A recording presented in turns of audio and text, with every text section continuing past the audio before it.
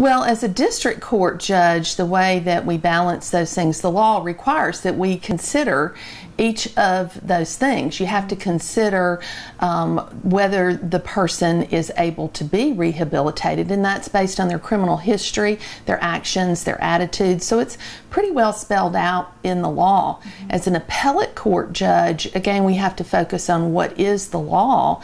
Was the law followed by the trial court? And if they have discretion, did they act within their discretion? For example, if the trial court judge sentenced an offender, did they do it within the discretion that they have? The court's job is not rehabilitation.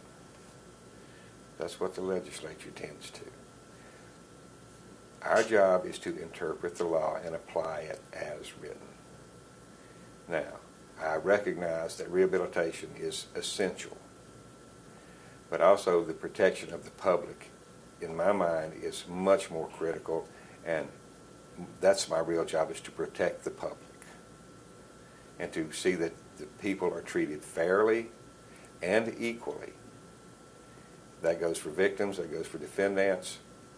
We have to follow our Constitution, we have to follow our laws as written. If you don't like a law, you talk to your legislator, not your judge.